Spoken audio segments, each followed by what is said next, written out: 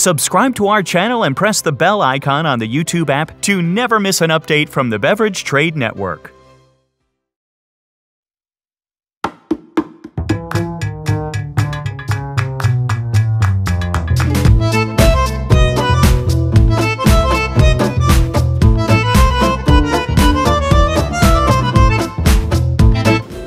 My name's Herrick. I'm a certified sommelier in San Francisco, California.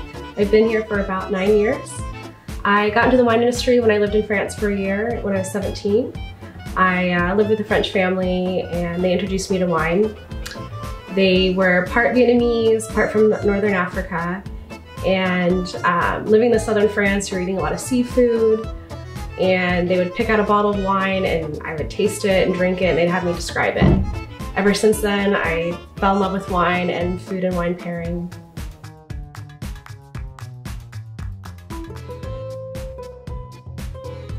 So it started when I moved back from France. I went to San Francisco State University and I got my first job at a French restaurant called Le Zinc in Noe Valley and started to learn about French wine there and French food again. And from there, I wanted to keep pursuing wine, so I got a job at Press Club, which is a wine bar in downtown San Francisco, where I learned about Italian wines and where I received my Italian wine specialist certificate as well, with the wine director Mauro there. From there, I graduated from San Francisco State University in a degree in cultural anthropology, which I felt a lot had to do with the wine industry, because when you're studying wine, you're studying the culture, the people, the food, the history, and that's with wine as well. It all kind of ties in together. From Press Club, I moved to Napa for a year, and I worked at Teresa Boris Winery, where I learned about winemaking with Julie Johnson. Her and her ex-husband, John Williams, started Frog's Leap Winery on the property. So it was a really cool way to get the history of Napa Valley while running a tasting room, their wine club, very small production, about 3,500 cases. And got to work harvest as well, which is a really fun time to be in Napa. And from there, I got a job at Harlequin Wine Merchant, working in retail in San Francisco. Basically, I loved wine so much, I wanted to kind of pursue every possible wine job there was. So by working at a wine bar, to a winery, and then a wine shop, and there they specialized in a lot of wine from Burgundy, and it was just a great opportunity to meet winemakers and taste a bunch of wine as well. And from there I became the wine director at Dirty Water, where I ran the beverage program for 3 years.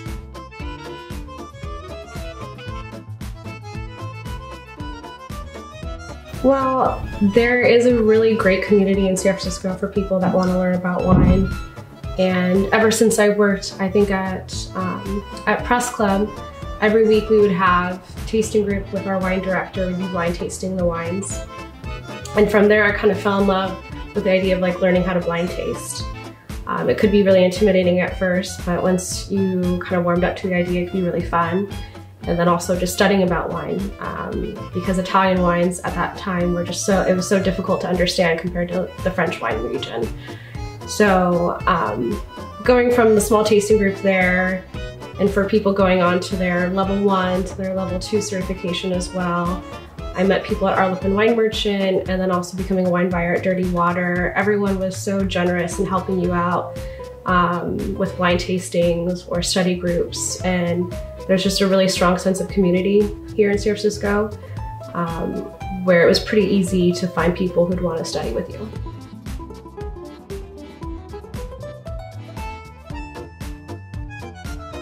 I was inspired by the wine director at Press Club, Mauro, and I felt pretty comfortable with French wine just because I speak French, living in France and then working at the French restaurant.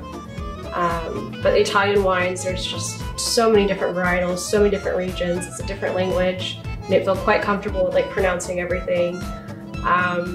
And taste-wise, I hadn't tasted a lot of Italian wines as well, because living in France, we just drank a lot of French wine. So it was just a whole new world to discover with Italian wine. And the Italian wine specialist certification that I did was really insightful. It was really long days. It was 8-hour days of nonstop, starting at 8 a.m. and drinking Italian wine and just nonstop Italian language as well. But in the end, I was super happy that I did it. And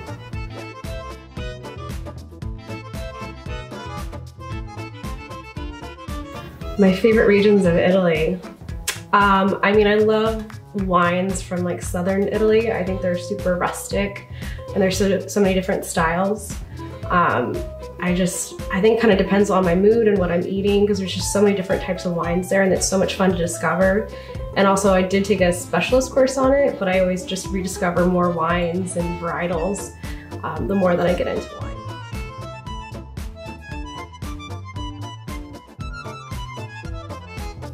Favorite food and wine pairing? That's a tough one. One of my favorite grape varietals is Chenin Blanc, because it can be made so many different variety of styles and sparkling and sweet wines. And I love wines I love like Ouette with some age on it, demi-sec. It's just so delicious with some like nice creamy cheese or something like that, yeah.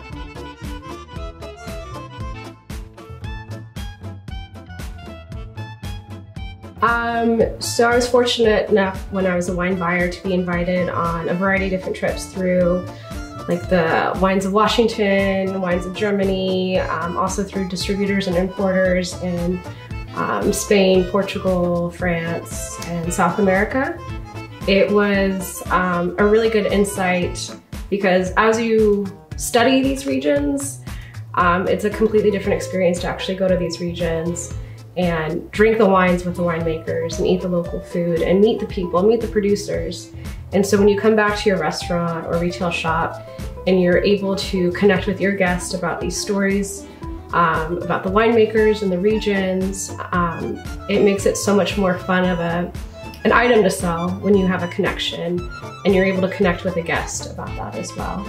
So with the wines of Washington, I really didn't know much about Washington wines, and we went around the whole state and tasted a variety of different wines and met a lot of winemakers, and I learned a lot and drank a lot, and it was a really good trip. And same with the wines of Germany. And what's also great about these trips though is I get to connect with other wine buyers around the country and around the world. Like the wines of Germany was buyers from all around the world. And I still keep in touch with those people, and it's fun to talk about the industries, what's happening in San Francisco versus the East Coast and different programs they run. I think it's just a really good learning experience as well, just connecting with other somms.